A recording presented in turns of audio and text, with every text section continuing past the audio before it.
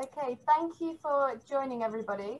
The main purpose of us today is to update you all on the expedition.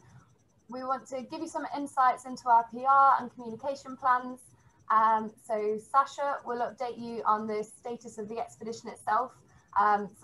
Some training is going on right now, so she'll give you an insight into that and recent highlights. Jackie Peterson will update you all on the PR plans, existing and upcoming.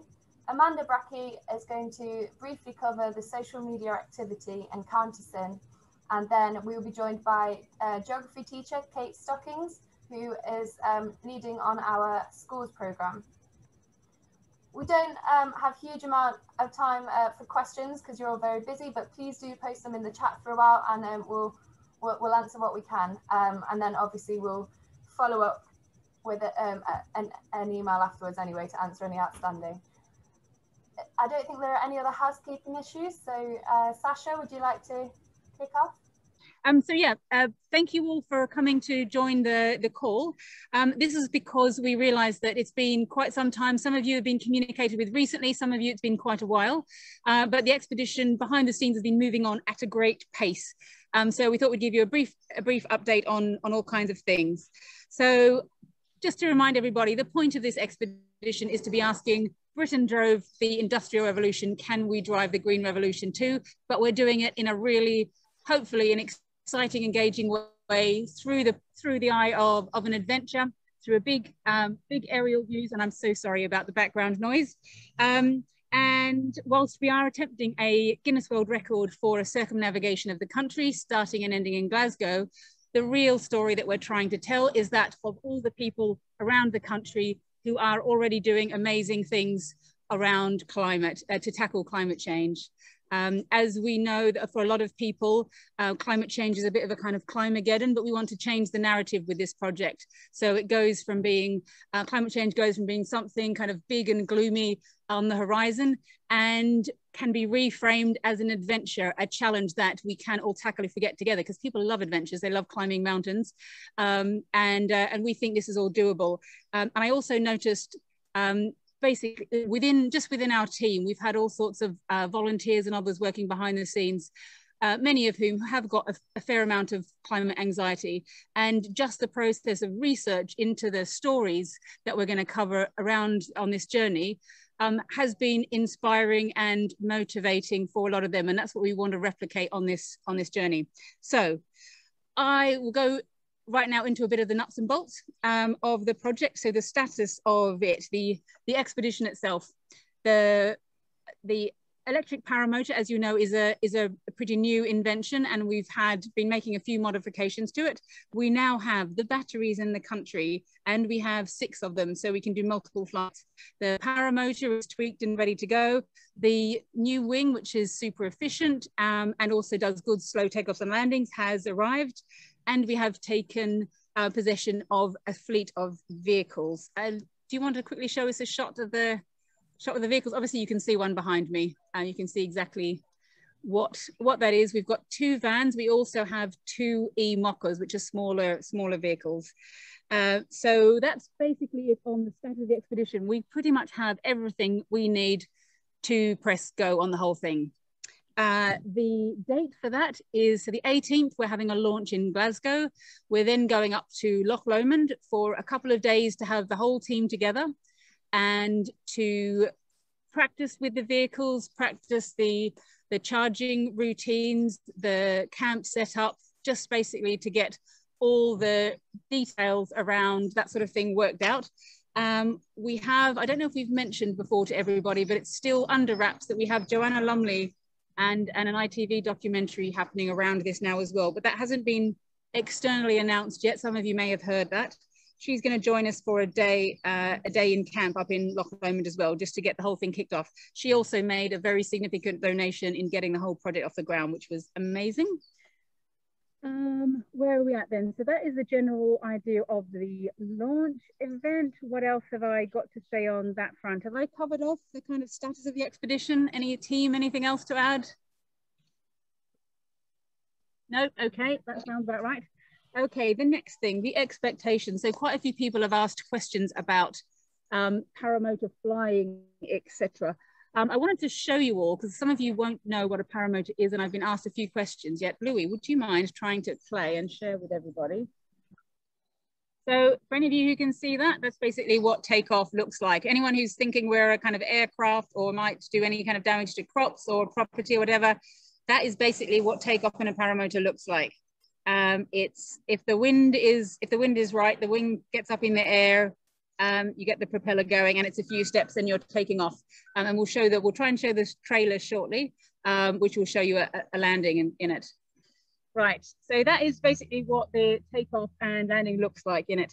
The expectations in general around flying. So each battery will last, each battery weighs about 18 kilos, and it will last between 30 and 45 minutes, depending on the conditions, how high I have to fly, and the conditions at the time, also how fast I fly. So there'll be conditions where I'll choose to fly fast because I might have a bit of a side or a headwind. We'll be aiming for the maximum distance possible, but it might be that if I choose to fly at to get the maximum distance, I have to go for high speed, and at high speed you're a bit less efficient, so the flight time might be a bit shorter. So the reality is every day we'll have an end point. Again, sorry about the motorcycle that's going past. Can you still hear me over the top of the traffic? Yeah, okay. So yeah, each day we will have each flight will basically have an idea of where we want to get to next, and I will have to pretty much follow the road because we won't know exactly the intermediary stops we'll need to make. I will fly the maximum distance I can on a battery till about 15%, and at that point you need to start to come down and look for a landing site so that you can land with a bit of extra power. So that you've always got that there, just in case you come into a landing site and realize it's actually not suitable.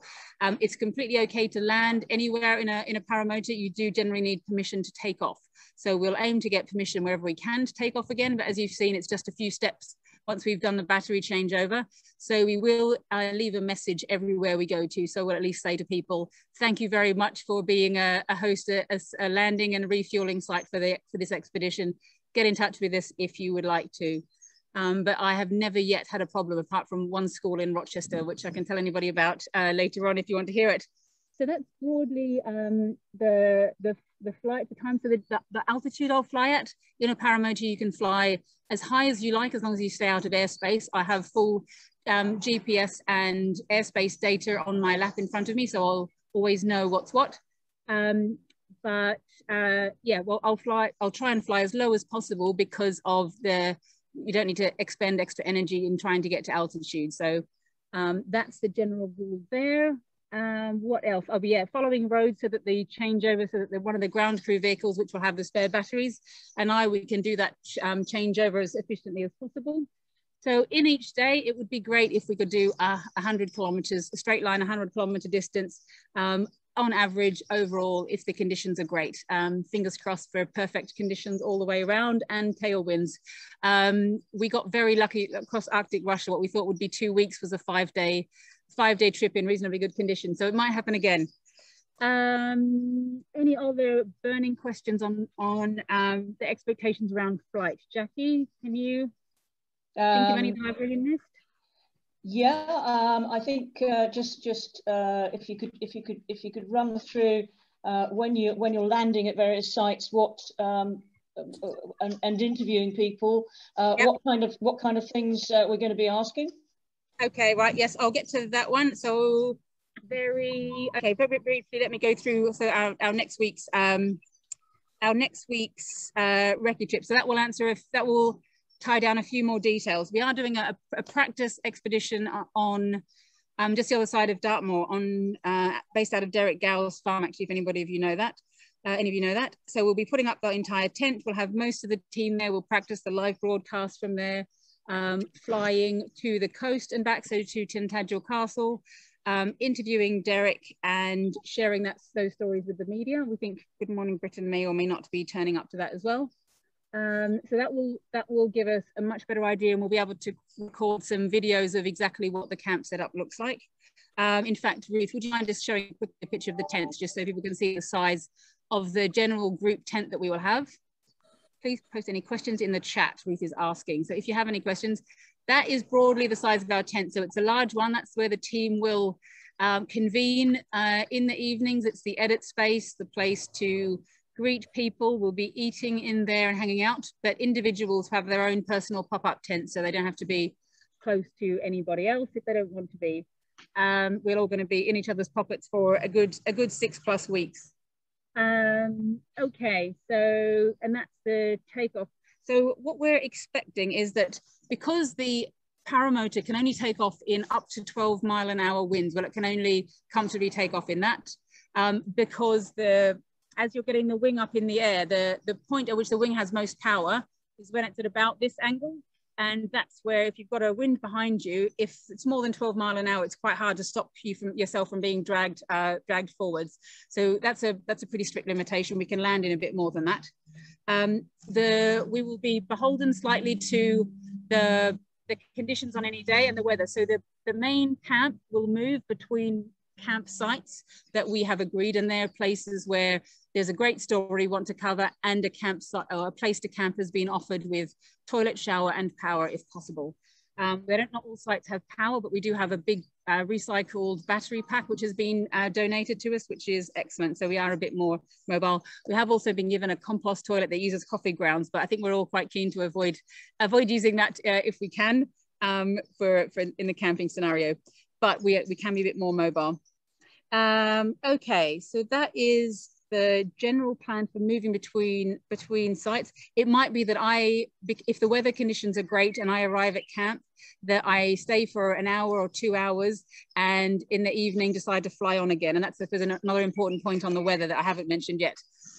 Because of the limited wind range that a paramotor can fly in, and the benefit of having really light winds or tailwinds, but certainly not headwinds for making distance, and the battery and the battery power, the best conditions are most likely to be at the crack of dawn. So we can fly from half an hour before sunup to half an hour before sundown. So it's quite likely that I will want to camp in the same field that I landed in, actually sleep in that field, and then fly as many flights as possible until the batteries run out.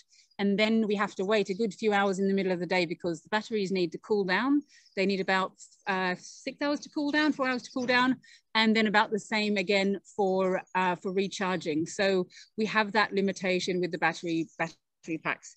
So it's likely that I'll be flying at the crack of dawn and in the evening. So I might turn up in a camp and spend some time there and then carry on flying, but leave the rest of the camp in place. Makeup of the ground crew. I was going to what to expect. Okay, let's now get on to what to expect. I did say to all of the ground crew, if they could join the call briefly, that would be great, and we would spotlight them. I don't know if anybody can, Reef, are you able to see? Your eyes are wide now, like, don't make me do this. So if there's anybody in the ground crew that we can spotlight, in fact, Louis is one of them. Would you mind coming around, Louis, for a moment, just so you know what sort of faces to expect? Louis is our web manager, all things online, but he's also camp manager for the crew. Who else have we got that's visible? Dan is the second pilot. So he'll be responsible for the aerial images and photographs and all the kind of remote landings with me. If it turns out we need it, Dan might also be carrying a spare battery for me. So that Dan's aircraft is the only thing that is powered by fuel, as we need a second aircraft, which is kind of capable as a backup also for security. But yeah, he could potentially be able to carry a battery.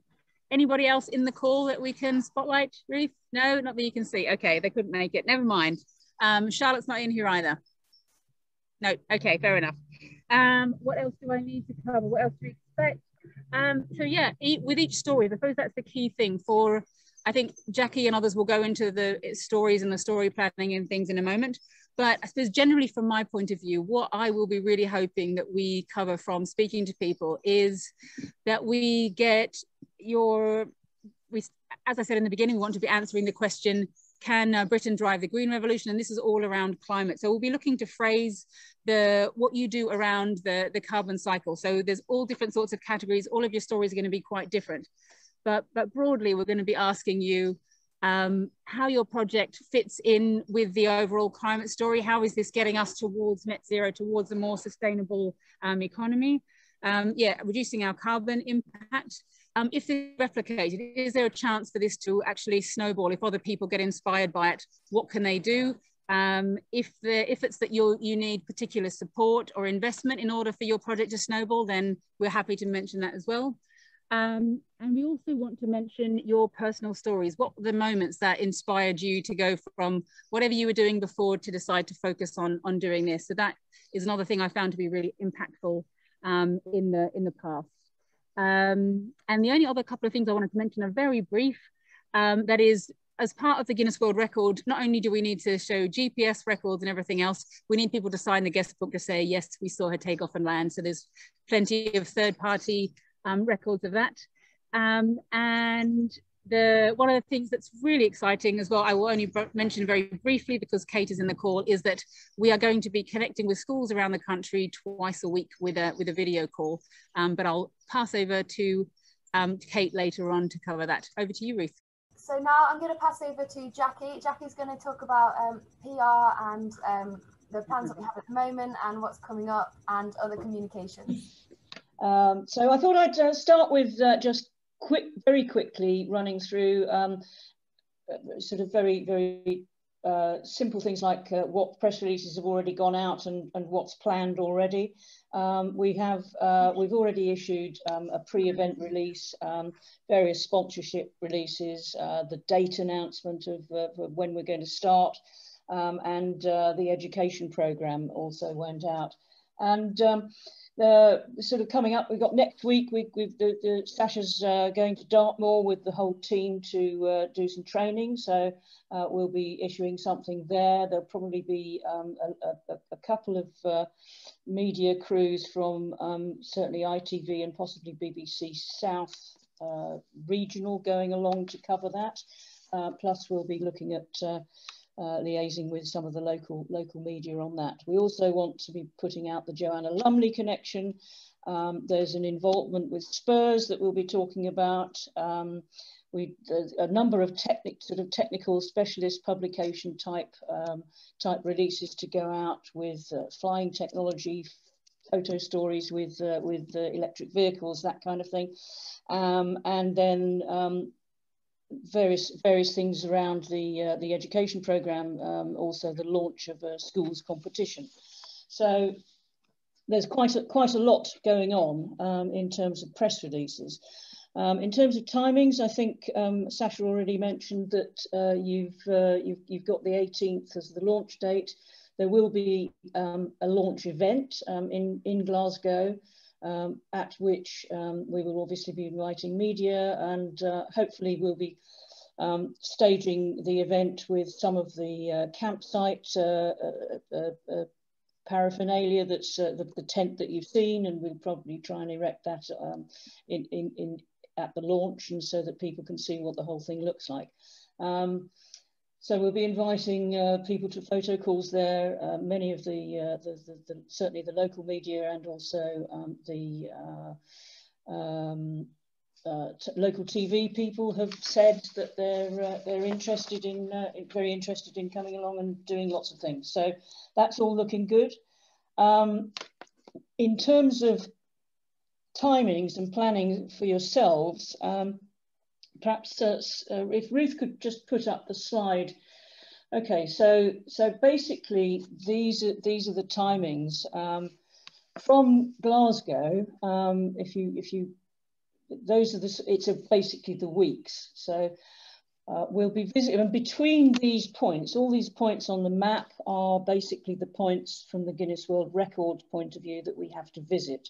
We do actually have another map, but it's really much too complicated to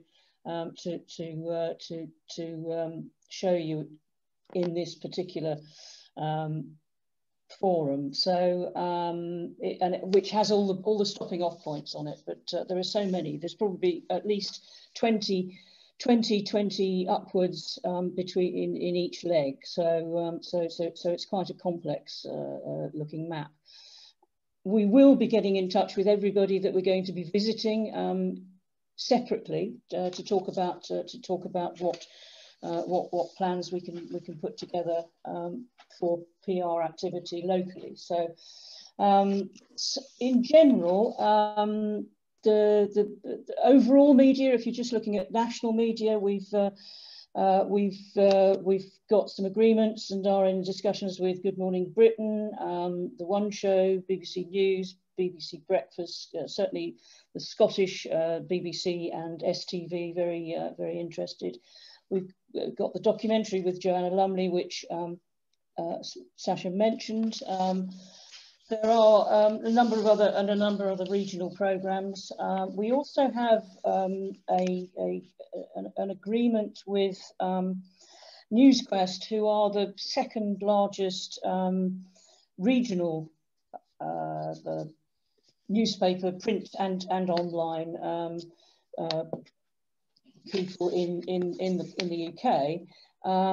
They've got about I think about 200 newspapers, online and print across the UK.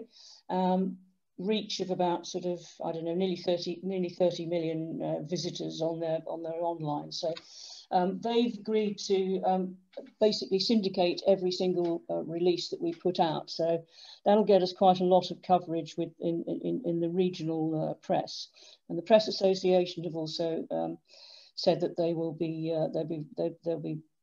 sort of very happy to distribute as well and work with us on not just the launch, but also various places as we come around the country. I think if that's okay, is everybody seeing that? I think we can sort of, or do you want to leave that up? I don't know.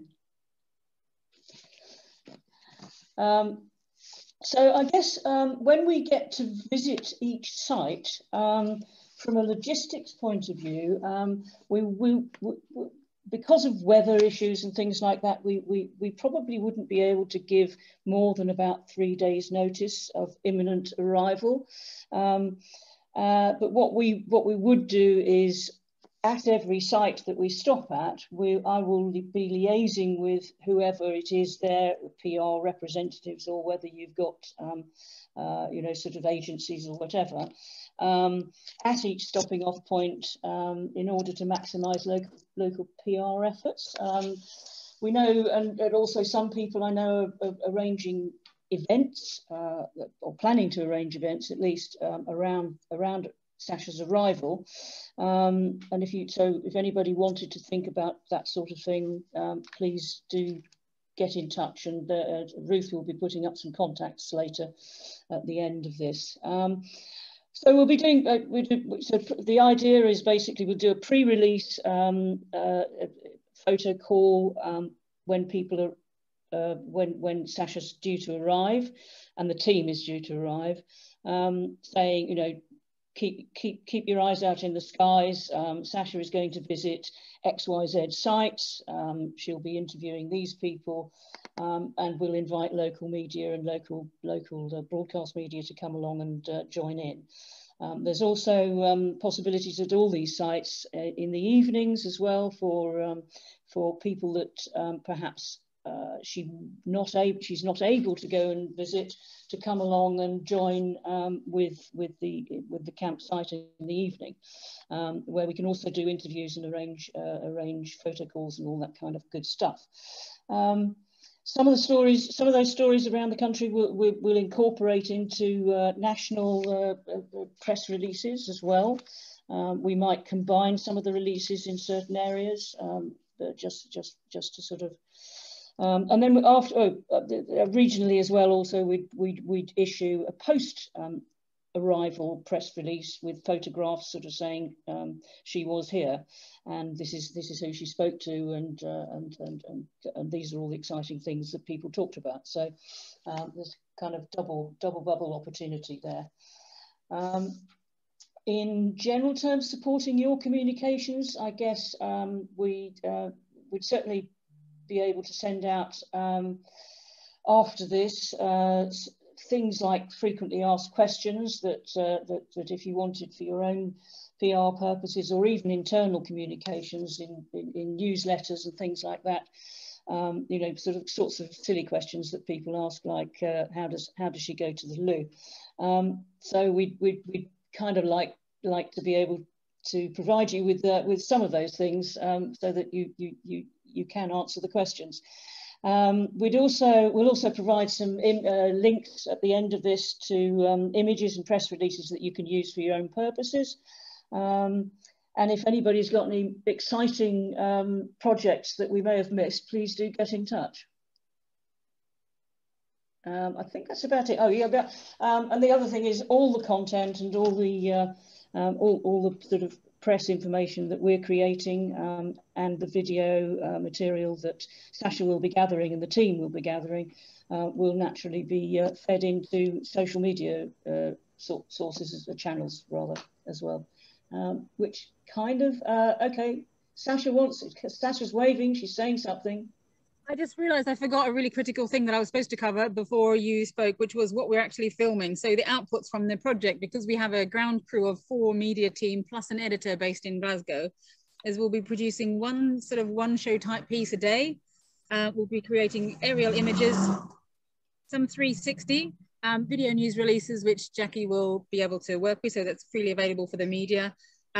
We'll also be doing a series of images as well on climate heroes. Now, most of you will balk at the idea of being called that, but it'll be a collection of images of people that tell a bit of their story in the background. And we've got various different ways that could be used afterwards, including at COP and other future events. So a series of images of all the people that we've spoken to along the way.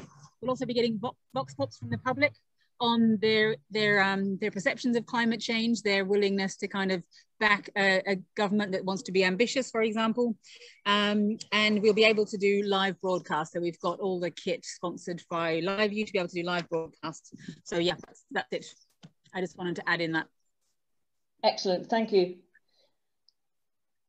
There was one other thing, actually, I think that I don't know if Sacha mentioned, but if you have any of your own footage at a reasonable quality, we'd be very happy to receive that and incorporate it into our whole program. So, and I think at the end, again, Ruth is going to put up a little link, I think, to I think we were talking about We Send It, I think is probably the best way of getting that over to us.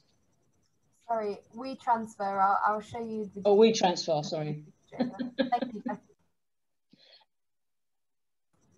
Great, well, if that's everything on that front, I will hand over to Amanda, who will take us through our count us in the second Guinness World Record and what we're doing on our socials.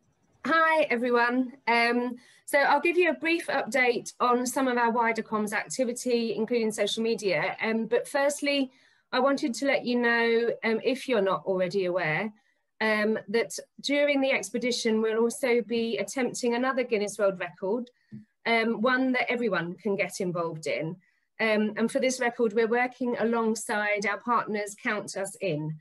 The attempt will be for the most pledges received for an environmental sustainability campaign in 1 month. It's quite a mouthful.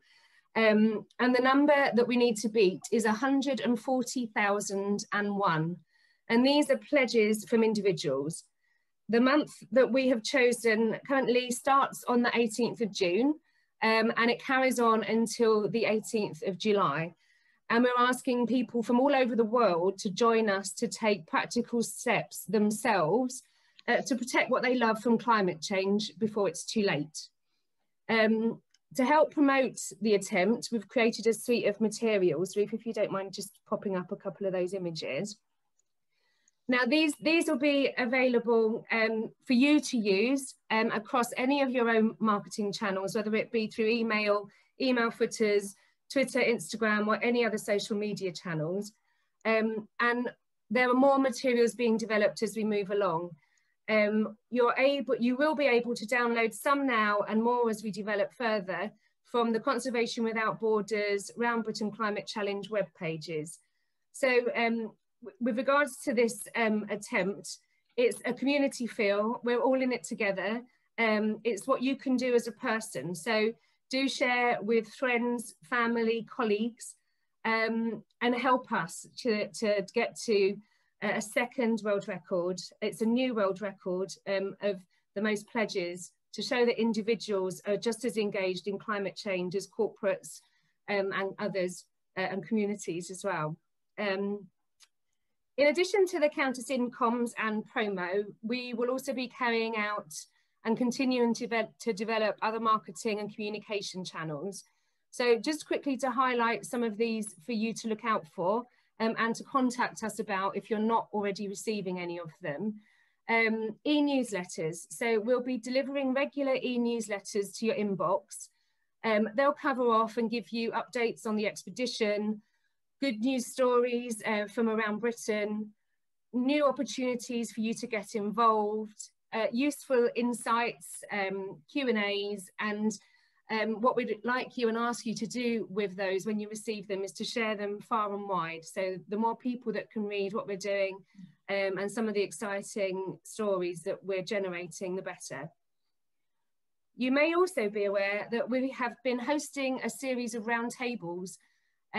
These take place every 2 weeks and cover some of the burning issues, I suppose, that need to be addressed and discussed in the lead up to COP26, and beyond. They feature presentations that are really insightful from experts and give the audience an opportunity to learn more, but also to ask questions to further develop their knowledge of climate-related issues with some of the sort of leading experts across the country. We will be sharing very shortly a calendar of all of the upcoming roundtables, so please sort of keep an eye out for those. However, our next event is next Wednesday, the 9th of June, and the topic that we're going to look at is how individuals, companies and communities can use their influence to drive towards net zero. If you are on LinkedIn, please look at the Conservation Without Borders page. Please follow us, and the details for that event will be on there. You'll also be emailed an invite to this directly. So it's an online live event that we'll be hosting next Wednesday. Just to cover off, and Sacha has just mentioned some of these, some of the ways that we can communicate and we will be communicating with you. Please ensure that you take advantage of all of these to find out the latest news and the developments as we go along the expedition.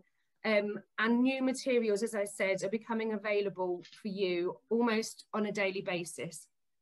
So as Sacha said, regular updates to our website to follow the expedition progress from air, on the ground, some underwater. They'll tell the stories of the expedition, but also the stories of the climate projects, challenges along the way.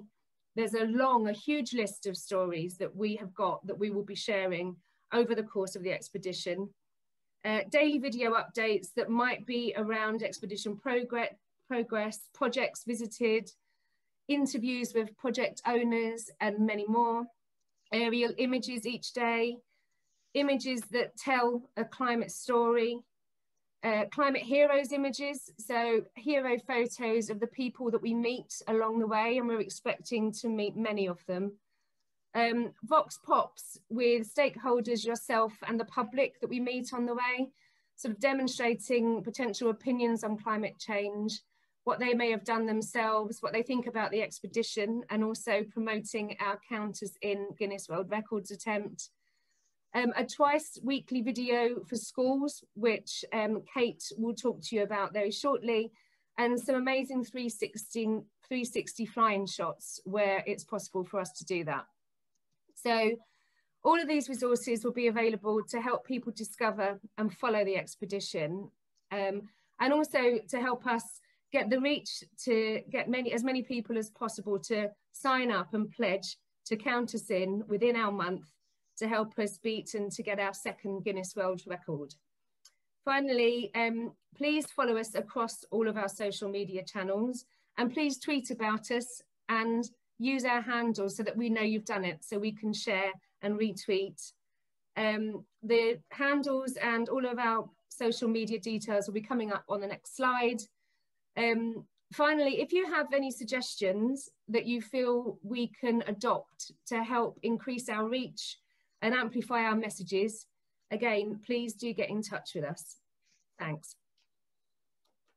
Thanks, Amanda, that's brilliant. I'm just going to, before I show us our handles and things, I'm just going to invite Kate Stockings on, Kate is a geography teacher and campaigner, and she is going to be helping to lead the schools programme alongside Sacha. Kate, please tell us a little bit about it. Thanks, Ruth. Yeah, hi everybody. My name's Kate, and I am, in my full role, a full-time geography teacher and head of geography at a large comprehensive school in Camden. But I am volunteering with the team to run the schools programme. So we've started recording videos. We've started front-loading the education platform with videos about the paramotor, about climate change, about the project and why it is so important. But the main plan, once the journey gets going, is that Sacha and I are going to do twice a week video check-ins, Q&As, with the idea being that these will be shown to students either in their form time registration in the morning or in their geography lessons, or perhaps another lesson at some point during the week. So we've gone for twice weekly to try and maximise our audience and to try and make sure that students really do feel engaged and inspired by the concept of the journey, knowing that they're going to check in with Sacha really regularly and see where she's been. We're aiming for lower key stage 3, so we're an upper key stage 2, so we're aiming for kind of 9 to 13-year-olds, and a couple of videos that are already live for you to have a look at if you're interested. One of the main things for our schools programme is, as the others have mentioned, to build up to this competition and to invite students to follow the journey and follow what we're doing, and at the end produce us a piece of work that answers Sacha's big question. And Sacha's big question is that Britain drove the Industrial Revolution. How could the UK also lead the Green Revolution? So as the videos get going, we're going to keep reminding students to have a go and to get involved with this competition. And we've actually decided to let them be as creative as they want and not restrict it to essays or print media like other competitions do. So we are inviting paintings, sculptures, videos, speeches. It could be an essay, it could be a photograph, whatever they want, to explain how the UK can lead the Green Revolution.